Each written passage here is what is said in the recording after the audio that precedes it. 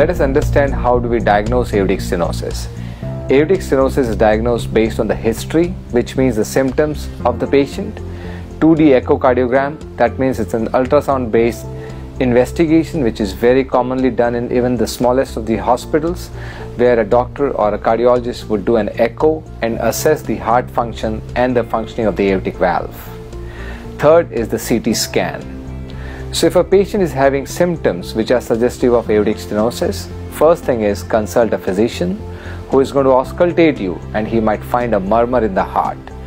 This will further lead to investigations which would be a 2D echo, where the aortic valve functioning and opening will be assessed.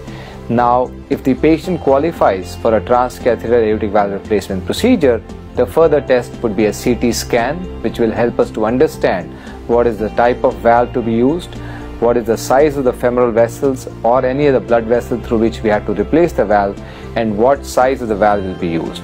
But the most important, are there any red flags in order to replace this valve? Are there any challenges which we need to be careful when we do this valve replacement? So proper investigations is very important for patients suffering from aortic stenosis, and this will help us to do a proper planning of the procedure.